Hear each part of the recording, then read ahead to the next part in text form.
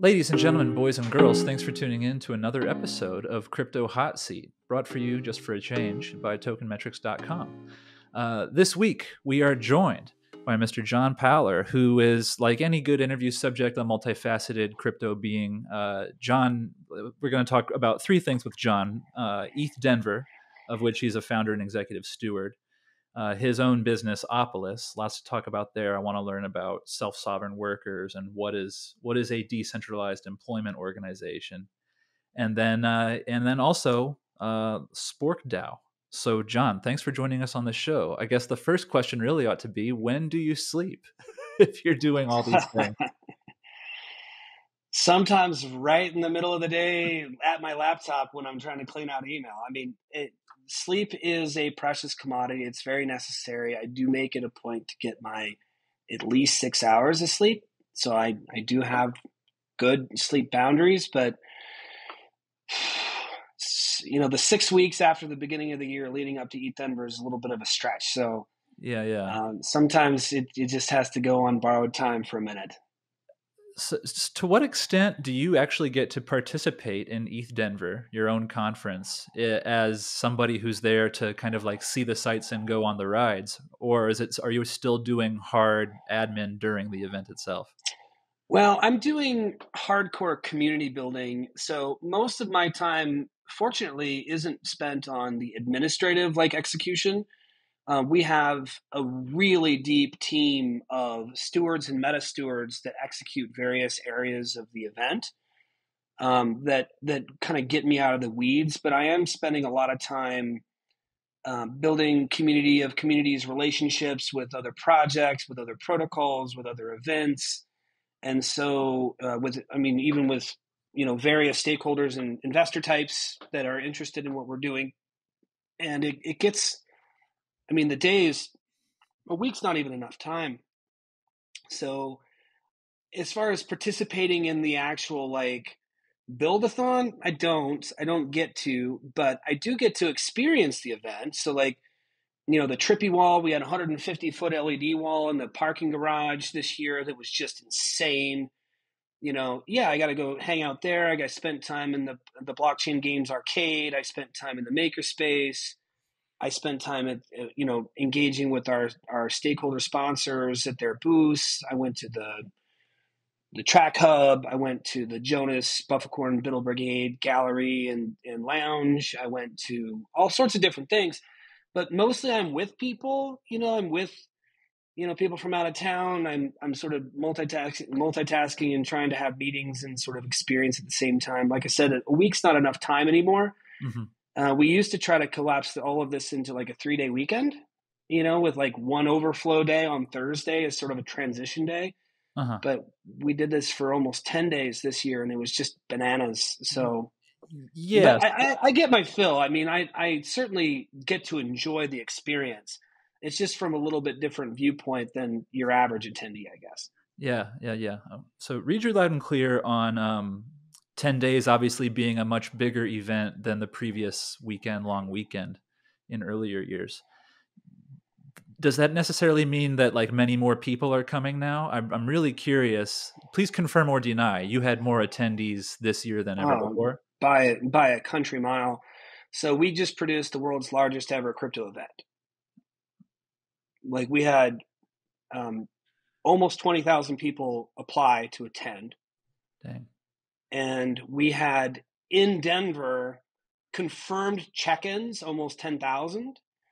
And there was a bunch of people that just airdropped into the city without tickets and without, because they were on the wait list and whatnot. So we're guessing somewhere around 12 to 15,000 in total in Denver. There was over 300 side events over a 10-day period. So, it was bonkers how much bigger it was than anything we've ever seen or produced before, or frankly, anything anybody's ever seen or produced before. So I think it's a testament to, every year we have a theme that we've set out. 2019 was the year of DeFi. We were a year early. 2020 was the year of the DAO. We were 2 years early. 2021 was the year of the ownership economy and NFTs, and we were right on the money with that. And then this year, we called it the year of mass adoption. And I think the numbers are a testament to that. It's bled over into mainstream, right? So we're not just talking about super cypherpunk tech heads or, crypto nerds now. We're talking about mainstream folks that are interested in what we call crypto curious. So we produce an event and content that caters to being a giant on-ramp for these folks. And it's been a huge hit. So now that I guess we're right now, 2 weeks out from ETH Denver being over? Are you just immediately back to some kind of chalkboard figuring out the next programming, or to what extent do you get to unplug from doing this larger and larger event every year? About a week. I mean, we went to Breckenridge for a week, and then we came back, and we're commiserating on like, how do we accommodate 20,000 people next year? Because I mean, if that's the kind of demand that we had, and we just couldn't fit everybody, I mean, we didn't have enough. We had 150 sponsors on the waiting list. Like, tell me a place and a time that you would say no to 150 groups that want to give you money. Yeah, it was just mind blowing, the amount of demand, and we've never seen anything close to this. So we are absolutely planning already for 2023. We have to. I mean, this is not just like a cool conference. I mean, this is literally the world's largest Web3 social experiment in real time. I mean, it's a community innovation festival is what we call it. And it's gotten so much notoriety and so much buzz around the different crypto spaces like Twitter. I mean, we had something like 30 million impressions over 2 weeks. I mean, it's just stupid amount of traffic, like, it's all organic too. We're not paying for any of this, it's just completely emergent in terms of like how it's being created. It's really quite something to watch. So like, we're not getting a lot of time. We're actually, right now, we're spending our time hiring more people. Got you. Yeah. I mean, I wonder if have you ever been to Web Summit or paid attention to that particular operation? Like at a certain point, you need to get Colorado government involved. Like, no, they're involved. I mean, the governor already was there. Involved. Oh, wow. Yeah, we have a partnership with the governor's office called Colorado Jam, which is experimenting in a technology sandbox with Web3 tech for the state infrastructure. Then damn, you're already there. Yeah. We had in one room Friday evening. I had the governor of Colorado, the securities commissioner of Colorado, Vitalik Buterin, Kimball Musk, and some of the brightest minds in Colorado academia around crypto in one room. Wow. Chatting about, digital communities and DAOs and how we enable Web3 to be, the next set of public utility tools for communities. I mean, where else can you do that, right? So we have the full-throated support of the governor's office. This is our third year in partnership with the state, and they love it. Governor Opalis personally loves it, and we're just getting going. So like, I mean, I suspect that next year is going to be much more embedded in multi-levels of both state and local government. Like, I mean, the cities sort of been slow adopters and kind of getting on board with this. But now that we just, the estimated economic impact of ETH Denver was somewhere around $50 million. And, you can't ignore that. Yeah, I mean, the city's like, holy cow, like, how much did you guys spend on this stuff? And it wasn't just us. I mean, we spent a lot, but like, community of communities and hotels and food and transportation and all of these other things that come into, the city and state tax revenue, et cetera, like, it's really big. I got one more kind of big picture ETH Denver question for you, and then definitely want to start talking a little bit about SportDAO and Opalis. But to take the audience back to day zero of I'm the guy to start this thing called ETH Denver. It's predominantly a hackathon, right? The hook wasn't we're a conference; it was we're a hackathon. Come build something in what were those parameters? Yeah, so we actually actively avoid the moniker of conference because it doesn't describe what we do. Yeah. As I mentioned, we're a community innovation festival, and under that banner is the Biddle-a-thon, right? So the Biddle meme, which everybody's seen, right? BUIDL, you've seen that, right? It's the Ethereum version of HODL, HODL, the intentionally misspelled word. Well, we put Biddle into the lexicon of the Ethereum community in 2018, and basically it was during a bear market, and everyone's like, oh, hodl your coins, hodl your crypto, hodl your Bitcoin. And we're like, whatever, dude, don't hodl, biddle, right? So we created that hashtag and got a few million, uses out of it over a couple of years. And we're like, oh, that's stuck. And so it's always been about biddle, right? So I like to refer to ETH Denver as a giant tent with a blank canvas that invites people at no cost. So we don't charge for tickets. It's free to attend, to come and express their unique creativity in a way that's meaningful for them towards this future of a decentralized internet, right? So it could be hardware, it could be makerspace, it could be art, it could be NFTs, it could be dApps, it could be smart contracts, it could be whatever they want it to be. We don't care. We have creatives and legal minds and non-technical people all over the place contributing to these projects. And the goal is to just let them be who they need to be. And we've seen over 1,000 projects now come out of 5 installations of ETH Denver. We've seen some of the most prominent projects in the entire crypto space incubated ETH Denver.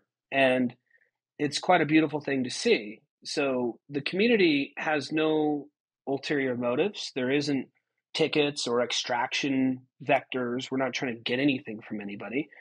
We're just trying to give people a place and a space to express themselves in unabated ways, right? Which is thus the Community Innovation Festival, which is why the conference moniker just doesn't fit.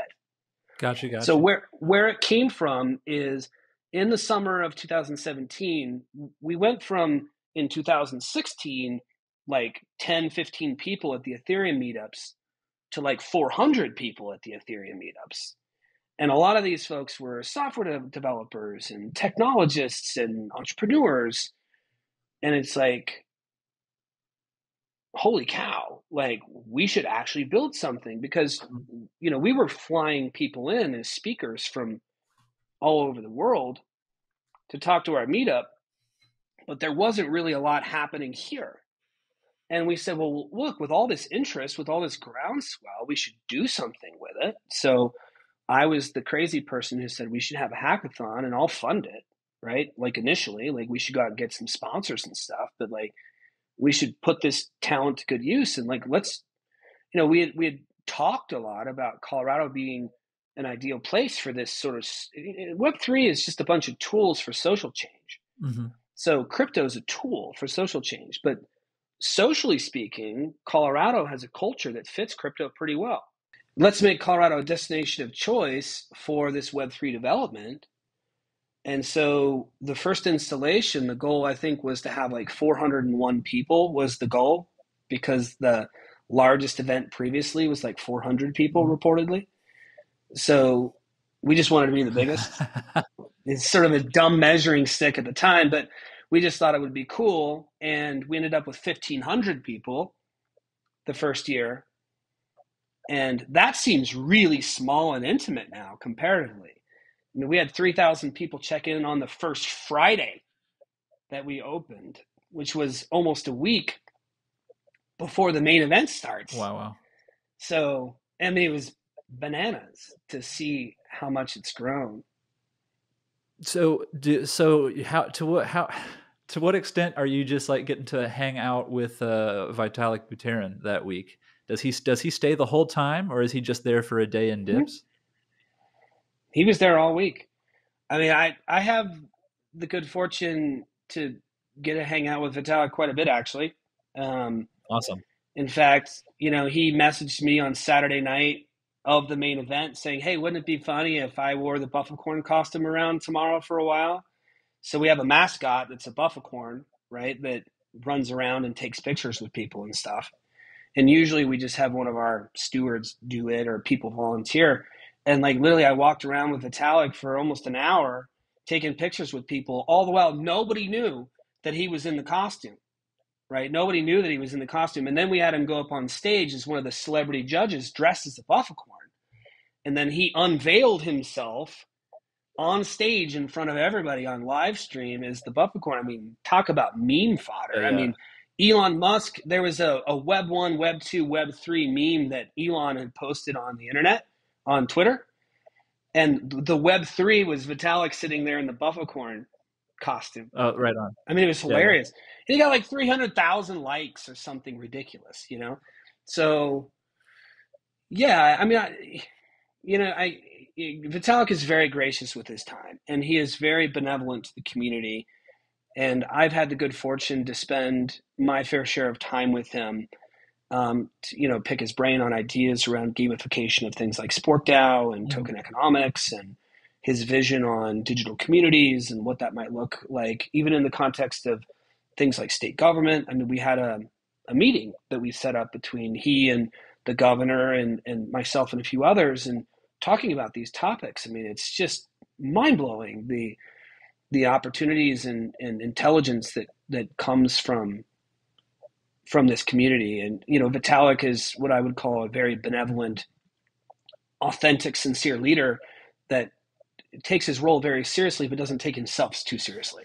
Yeah. And at the opposite end of that spectrum is probably like Linus Torvalds, for example, who absolutely takes himself very seriously and is kind of famously angry. There's a bunch of that around. I mean, I don't particularly want to name drop who I think is in that corner, but the Bitcoin community has quite a bit of it. Sure. Oh, yeah. There's plenty of it in alt chains, other layer ones that, either sought or are seeking to displace Ethereum. There's lots of ego stuff. And quite frankly, I've never experienced that from Vitalik, which is part of the reason why I'm so bullish on the Ethereum community, and not just Vitalik, but the community itself, because the community is really focused on building and couldn't really care too much about optics or cool kid club stuff or whatever. I mean, there's some of that goes around, and there's always some of that permeates. You're not going to stop it, but the community vibe itself is very focused on contribution of value and building. Right. Well, so let's talk about SportDAO and Opalis now, because outside of ETH Denver building that, you also are quite involved in these two other projects.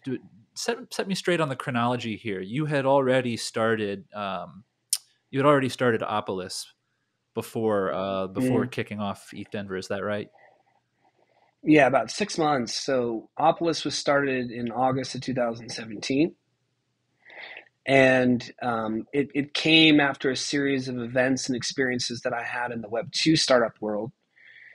And I had, call it an epiphany, if you will, around the way employment is organized and the game design of employment, both from a legal and just hierarchical incentives, et cetera. And I had a realization that the way that I was going about trying to democratize employment in the Web 2 world was never going to work. And it was really time for a hard reset. So this all happened in probably 2016 when I had this, we call it the red pill moment, right? Where you go down the rabbit hole and you can't unsee what you see. And then I spent the next 18 months exiting a business and resetting sort of some startup stuff and returning some capital to some investors, and actually founding what is now Opalis. And the original vision for that was hatched in 2017. So that was about 6 months before the first installation of ETH Denver. And to be perfectly honest, when Opalis first started was founded, there wasn't a lot of, I wasn't connected in the space. I didn't know any developers or Web3 smart contracts folks or anything like that. So I was like, I was connecting at a pretty high level with guys like Joe Lubin and Vitalik, and they were pointing me to some other folks that were in like Toronto and New York. And I'm like, God, we have all this stuff here. There's got to be some really smart developers that can help us here more locally, because we just weren't equipped yet for a remote first work environment. I think we were making the steps that way. So selfishly, we wanted to find some devs, right, for Opalis. And then it just took on a whole life of its own. And of course, Opolis has done very well, but the community did even better, right? So, so Opolis was started first, and then ETHDenver, and then SportDAO was created in the spring, early summer of 2021 as Opolis became, or excuse me, as ETHDenver and the other meta DAOs became community owned. Mm-hmm. So what exactly does SportDAO do? Or no, let's not start there. Let's start with Opalis, because I broadly understand that this is payroll software, but there's a blockchain component. What am I missing? How can you clarify that? Well, it's funny because a lot of people think that the solution to the world's woes lies in tech. And what I always say is, like, look, tech are great tools to solve social problems, but you really have to look at the social fabric of things in order to solve the real social systemic issues, and use tech as a means or a tool to create sustainability. So what Opolis really is a public utility infrastructure for employment. Uh-huh. Now, what that means in layperson terms is, if you prefer, it's a member-owned employment cooperative. So what it does at its core is it provides a lot of the same services that you would see, or call them shared services, that you would see at a lot of other payroll companies, like, semi-monthly or biweekly payroll processing, reporting, compliance, tax withholdings, benefits administration, et cetera, except our customers are not corporations. Our members are independent workers. So what we've done is, if you know what a professional employer organization is in the world of Web 2, that's like a business process outsourcing function for employment, right? So there's a legal designation called employer of record that these PEOs take on for small businesses and their employees to streamline their HR and their payroll functions, because they don't have the resources internally to do it themselves. But what we're doing is, instead of focusing on small to medium-sized businesses and aggregating a bunch of headcount through corporations, we're doing it directly to the individual worker. So all the people that are 1099 can now get a W-2. All the people that are 1099 that don't have access to quality healthcare can now get group healthcare insurance. All of these people that are, having to have different employers for different gigs and all this musical chairs nonsense. A self-sovereign worker owns their own employment. So now it doesn't matter where the revenue stream is coming for them. They don't lose their healthcare. They get the same W-2. They get the same pay stubs semi-monthly, and it feels, looks, and acts just like regular employment, except they don't give up their independence. Yeah, now this idea is really, really, really connecting with me, because I have quite a few years under my belt as a freelance writer. And that's so normally, what are you going to do, right? How are you going to get health care? How do you get a W-2? Yeah. How do you buy a house? How do you refi a house? How do you do any of this? Yeah. Right? We've created the hierarchical model, the parental model of employment has really, it handcuffs people into sticking around in these subjugating models, right? And if you want to take the leap to be independent, it comes at a cost, right? Because you got to figure out all these things on your own. So what we've done is aggregated all of these different things into one platform. And as a member, you're an owner. Mm-hmm. So just like REI, when you go buy your skis and your camping equipment, at the end of the year, they send you a check for profit sharing. We do the same thing through our token economics. Huh. So as a member, you're an owner. So now you have interest in seeing it grow, which means, what are you going to do? You're going to refer your friends. Help grow it. Because there's actual economic incentive to doing that. And it's all done through our process called payroll mining, which is a whole nother subject, probably a whole nother podcast. Yeah, perhaps. I don't want to feel like we're cramming, but I do want to talk a little bit about SportDAO and then probably wrap this thing up. So, sure. John, please walk us through SportDAO, which is like your third, you're the third thing sticking out of your head. Yeah, well, it's sort of very closely related to ETHDenver. So SportDAO is, so we pioneered a framework using the legal wrapper of a Colorado cooperative. Mm-hmm. So both Opalis and SportDAO are Colorado co-ops. And what we've done is we've found a legal path to tokenize these communities that aren't securities, right? And it's specifically related to the fact that they're co-ops because there are exemptions for cooperatives in the state of Colorado around securities registration. So SportDAO is the master DAO or the master cooperative that owns 3 MetaDAOs. But before I get into that, the SportDAO is tokenized through a token called Spork. It's what we refer to as a patronage token, which is a co-op term.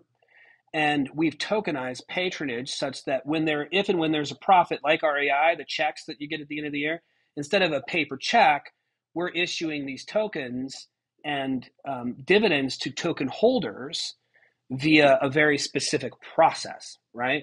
So you have to be a member, you have to be active. There's a few check boxes that you have to check for legality reasons. But in essence, it's not a security, right? Because this is a very common practice. Cooperatives have been shipping profits back to their cooperative members for hundreds of years. This isn't new.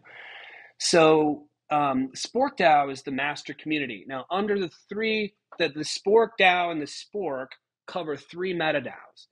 And these MetaDAOs are ETHDenver. So ETHDenver is one DAO that basically exists to host the annual stakeholder meeting, which is ETHDenver, right? So in terms of the bylaws of SportDAO, we're required to have an annual meeting. Well, guess what we do? We just call ETHDenver the annual meeting, right? So anybody who attends, there's a small bullet point list on how you become a member. We're actually codifying that and making it a little bit more clear for next year's event. But essentially, you come and attend and participate and contribute, and that's our stakeholder meeting, right? Mm-hmm. Every year, the goal of ETHDenver is to BIDL, as I said, and historically, our community has never taken a position in any one of these companies that's been incubated in our event. So in other words, we've never accrued any value back to the community, right? So if we had put a $50,000 investment into Pool Together, right? Imagine what that would be worth today, or 1inch, or POAP, right? These are all projects that were like super early stage at ETHDenver at one point or another. Well, to collapse the loop or to create the full cycle of value accrual back to the community, because we put a lot of value out, right? It's free, and we put out all these scholarships for people to come, and everything's open, come and create this stuff. But like, how do we create sustainability? So we're now, through the other 2 MetaDAOs, investing in projects that come out of ETHDenver to do 2 things. One is called Colorado Jam, which is the partnership that we have with the state of Colorado and Governor Polis's office.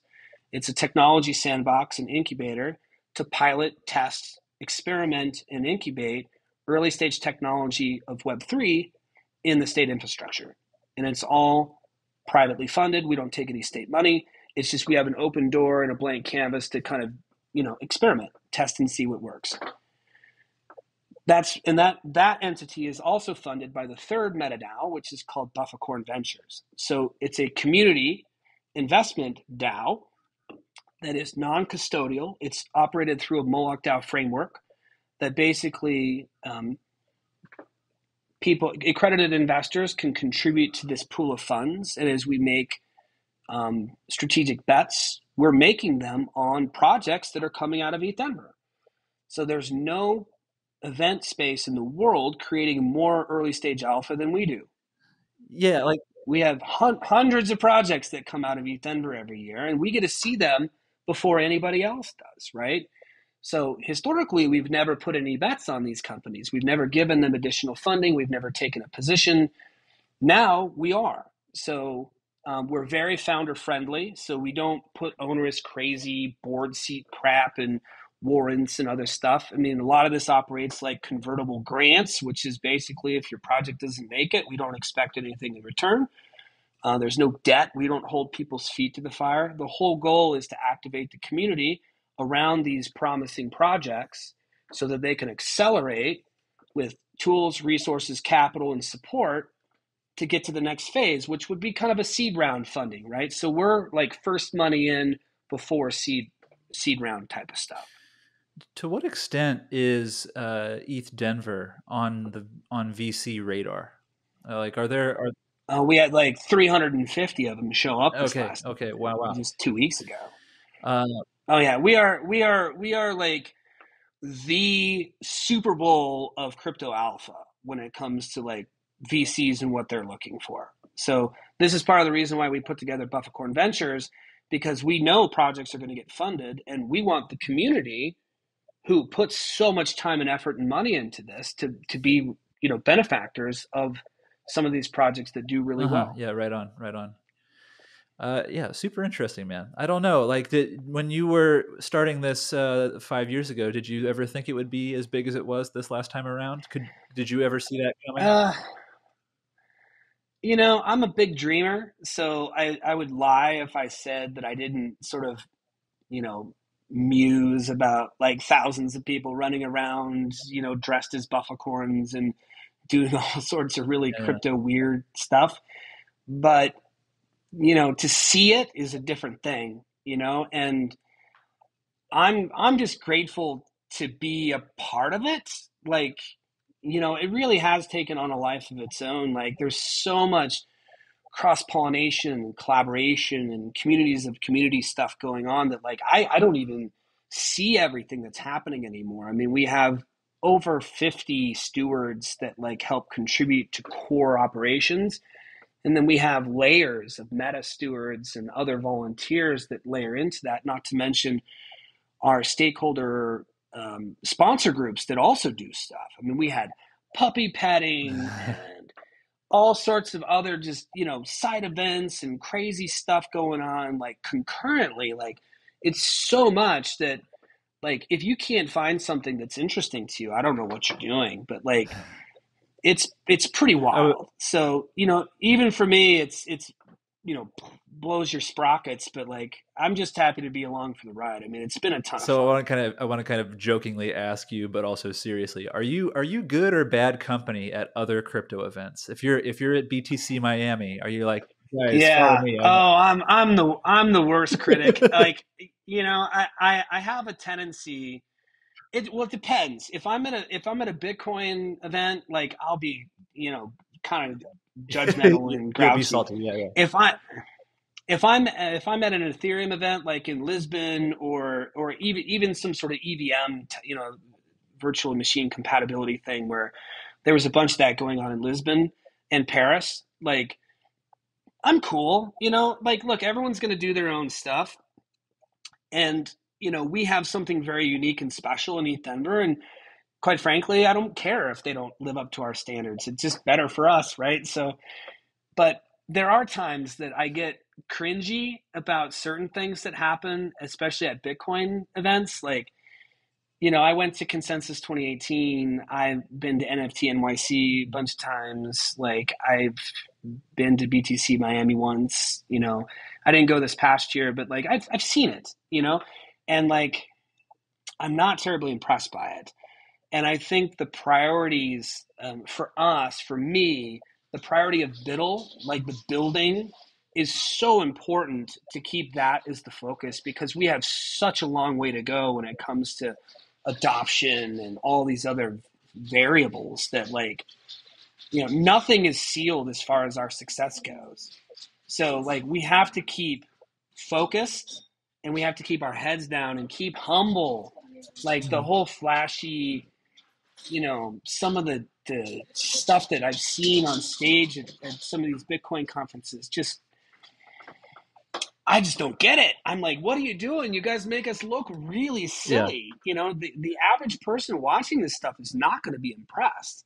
So like we just try to keep a lower profile and just say, look, we're just going to build, and we're just going to keep our heads down, and we're just not going to, we don't want anybody from the, I mean, if we're really trying to take this mainstream, we've got to appeal to regular people that don't know about this stuff and at least perk their interest to want to learn more. And I think some of the showboaty stuff, I just think it's the wrong approach. To me, it's very ego driven and just not helpful to like creating more interest, which is why we don't do a lot of those things. We did have the Doge McLaren though. I don't know if you saw that, but we had a McLaren that was wrapped with Doge like wallpaper. Right on. And it was quite the hit. That shout out to Gary Chance and the crew that brought that down. But that was fun. But but we didn't do a lot with it. It was just kind of sitting around and people would take pictures with it and stuff. But, nobody was I wasn't out there posing. Every little bit helps. Like you're talking about mainstream tipping points, and I'm convinced that that's in the near future, and it's events like yours that are part of it, whether you like it or not. I think it's certainly. I think so too. I think so too. The one thing I'll put a punctuation on that. Yeah. I know we're running out of time, but I think it's important to reiterate this: that ETHDenver is not a conference; it is a real life Web3 experiment, like in real time, right? It is, you're experiencing token economics, you're paying for food with crypto, you're building Web3 tech, you're experiencing NFT art, you're experiencing the metaverse, you're living this stuff. It's like a glimpse to the future. It's like the world's largest Web3 social experiment in real time. So it's not just like we go and talk about the tech like a lot of these conferences do. We're actually doing it. Yeah. And that's the thing that I think differentiates the things that we do almost compared to anything else, is because we spend so much time on the experiential side of it. That's the thing that most people come away with is like, holy cow, that was so immersive and so real and so in my face. I've never been to anything like that. So which is why I think we have such a repeat crowd. Is it too much of a stretch to draw any comparing connections to Burning Man? Like they talk about this like living and building a better world and then actually going out and doing it for however long it is, 4 or 5 days. Yeah, so my friend Kevin Owaki talks a lot about regenerative versus degenerative economics. Mm-hmm. So degen versus regen, right? And I think, unfortunately, if you look at the economic cycle of Burning Man, there's a lot of money spent and a lot of things that go on and a lot of things built, but there's no cycle, right? There's no regenerative nature of that, right? So what we're doing in Web3 is we're adding a new component. We're adding regenerative economics and sustainability to these ecosystems. So for me, it's like from a creativity standpoint, from an expression standpoint, from a human standpoint, it's very similar. But I think it takes it to another level. I think the technology, the art, the combination of all of these things, plus the economic model, takes it to a whole new level of opportunity. So if you like things like Burning Man, the organic sort of like authenticity of those kinds of experiences, then I think it's great. I think you'll like it a lot. Right on. But it's even deeper. It's really crazy to experience it. Right. So this is a once a year thing. We have to wait another year if we've missed it this time around. For now. So there is a possibility you might hear about this little thing called SporkFest. Mm-hmm. We're toying with the idea. It might not be a 2022 thing, but SportDAO is expanding, and SportDAO is going to be expanding likely outside the walls of Colorado, which is our main focus, right? To build Colorado as the destination of choice for Web3 innovation, to live, work, invest, build here. But there's been so much demand for SportDAO's involvement in other events that, we very well may start by lending our brand and some support, but also getting into like where we might actually produce some other community innovation festivals across the globe in different capacities. So more to come. Right. Looking forward to following it and chatting again in the future when there's some new interesting stuff to talk about. But in the meantime, John, thanks for sharing a little bit of time with us today. Really appreciate this, this educational and edifying conversation. So that's our guest, guys. John Powler. He is the founder of Opalis, the executive steward of SportDAO, and wouldn't you know it, he's the founder of ETH Denver. He's taken a little bit of a break, but not for long. We've established that. I'm gonna go get some sleep. Yeah. Enjoy. Anyway, thanks, John, and we'll talk to you soon. Thanks for having me, Dylan.